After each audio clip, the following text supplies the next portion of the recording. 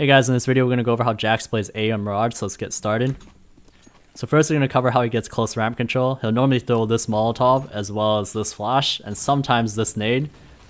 And the function of these three nades is essentially that the Molotov will land here by the steps and it'll force anybody who's playing in this area to basically fall back into the corner or to fall back towards the left side.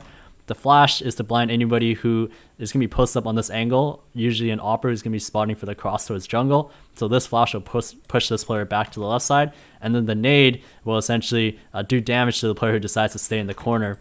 So with this utility, you can basically focus all of your attention on fighting the right side. You don't have to worry too much about the left. So here we'll see something similar. He's going to toss that Molotov and then toss that flash to get towards ramp control and clear the right side. Here we're going to see him throw that Molotov, and then he's also going to throw the flash. But this time he's actually going to play on balcony, and this is really important for whether you're deciding to choose to play between close ramp or balcony. You want to use the same level of utility so that to kind of mask where you're going to be playing. You don't want to be too predictable. You don't want to always play the same spot, so this is a great way to do so. Here we're going to see that he's going to toss a Molotov as well as a nade at the start of the round, and then here he's going to add on a smoke at ramp. And then he's going to play sandwich. And the thing about playing sandwich is it's usually a spot where you're fighting to your death, so you don't really need your utility anymore. So he's not afraid to use it to cross towards sandwich to make sure he doesn't get seen. Here we're going to see something similar where he's going to toss that Molotov at the start of the round and then do a top mid flash for his teammates. And then he's going to toss that smoke towards ramp and then toss a flash towards palace before moving towards sandwich. And the thing is, he's willing to use all of his utility because, again, he's fighting to his death in sandwich, and as well, when he uses all of his utility here, it ensures that nobody's going to peek him as he's crossing towards sandwich, and it's going to deny the information of him even being in sandwich in the first place. So here with that top mid flash, you'll see this. You'll see a lot of teams do this. This flash basically lands top middle for the players who are going to be defaulting.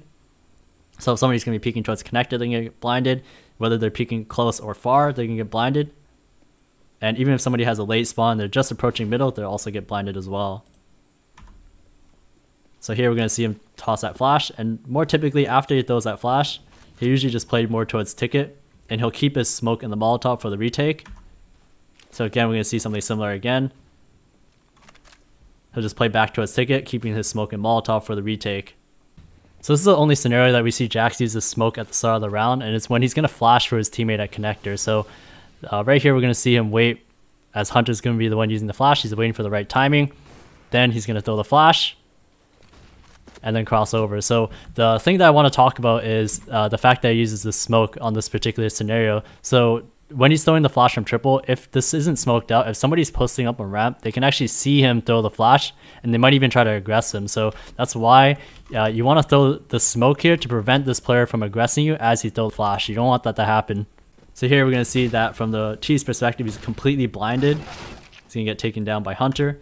And you also notice that this is the flash that he throws. So this is the bottom one. It'll get anybody who's playing up close like this. It'll also get anybody who's going to be playing under window like this. So this is a really good flash to use. So here we're going to see him once again do that ramp smoke, and he's going to toss a flash up high. And then with this flash up high, this is actually more meant for the players who are at top middle behind the boxes. So when you're playing this spot here, if you use only the bottom flash, these boxes will actually cover it. So this flash is more intended for the people up top. The one thing is that this flash isn't necessarily perfect, but it will push the player off the angle. So whether they're playing at the boxes at mid, they're playing top mid, this will push them off the angle and not allow all of them to have a clear shot on you. So you can see them use those two flashes in combination. So normally the A player will be the one to throw the Astralis top mid smoke. So after he throws the smoke, he'll basically just go ticket and then simply just jump spot like this. Now the whole reason why the A player will throw the Astralis top mid smoke is because the B player still needs to maintain his timing to get information on whether they're going up or B apps. As it's a lot easier to retake towards A, it makes more sense for the player at A to throw the Astralis top mid smoke, as he simply needs to just play towards ticket afterwards. So if you happen to have your smoke during an A exec and you're playing towards ticket, this is a good way to kind of counter. So you can throw a smoke in front of triple like this, and then kind of move up along the left side here to peek towards ramp. And the reason why this is so powerful is that as soon as you start taking some shots at ramp, you can simply just fade into the smoke on the right side, and you don't have to worry about the player palace swinging out and killing you, because they're not going to be able to see you in the smoke. So this is a really good play to use if you have your smoke at a ticket.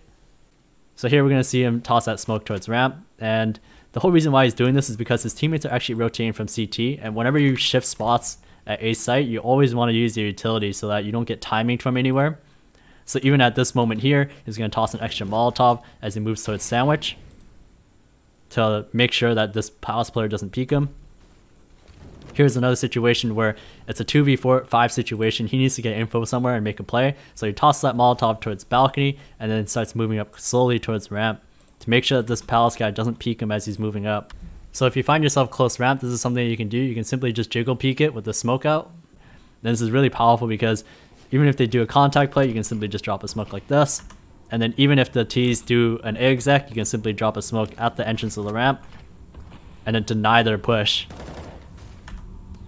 So sometimes you're going to want to aggress towards ramp. So notice how he's basically doing this drive. He clears the left side, clears the corner, and then clears the close right. Like this on top of the flower pot, and then up top here, and then down low like this. So sometimes they'll like to play on top of the flower pot if he decides not to push all the way. And then this is a very powerful spot whenever the T's are going to be splitting from A ramp and towards middle, as usually the typical protocol is always push towards A ramp. So here we're going to see that he's getting a little bit pinched, so he's going to push towards Kiyoshima here before fading back towards middle to get the last kill. So here we're going to see a similar situation where we see 3 players coming up from connector, 1 player is going towards Palace, but as it's very typical to have more players come up from middle than A, he's going to try to clear out A ramp first before focusing on middle. Here's just something, a side note, where if players try to drop down from this top area, you're going to see the shadow first. So here we're going to see him played more towards balcony, and the one thing here about playing balcony is that he'll use this off angle like this, as he has the right eye advantage. If the player peeks him from the left side, he's going to be able to see him first. So here in this round, we're going to see that the CTs actually get a kill towards upper B, as it's very common to have somebody lurk towards Palace. You can see that JACKZ, after that kill, he's essentially going to drop the smoke towards Palace like this to allow his team to basically reset and change their positions if they need to. So here we're going to see him fight an A exec on Balk, and this Molotov actually hits him. But from here, this is the best spot to actually play in whenever you're going to fight an A exec, as the Palace area will typically have less players. So you'll want to push towards Palace, get this kill to be able to maintain control on Palace now. And now they're in such a good situation where it's very difficult for the T's to deal with him here. So here we're going to see him just clear out Palace if he's going to be pushing like this. Notice how he clears this angle like this. This is a very common angle. And then he'll clear towards the back before clearing the left side. Now here we're going to see him fight an A exec once again, where he's going to drop a smoke towards Palace to basically nullify this player who might be playing here. And then he's going to play under balcony. Here he'll get the first kill, but notice how he doesn't necessarily overextend. He's waiting for the next thing that his teammate can do. So he doesn't overextend. Only when Hunter drops into sandwich, then he's actually going to swing out. And this is one thing to keep in mind when you're playing towards balcony, that you want to have your player here to kind of dictate the fight for you. You want him to either throw a flash or maybe he pushes into towards sandwich before you overcommit with your fight.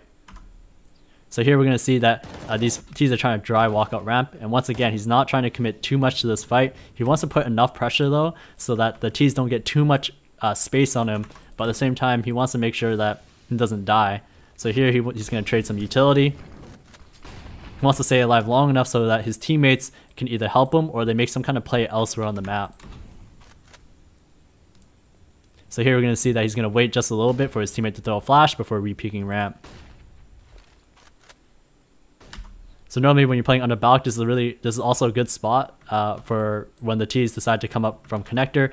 Notice how he lines himself up with this wood part so that nobody will be peeking him from the top part of stairs to be able to get these 2 kills. Thank you so much for watching. If you liked what you saw, please like, subscribe, hit the notification bell for more future content. Thanks again. I'll see you guys in the next one.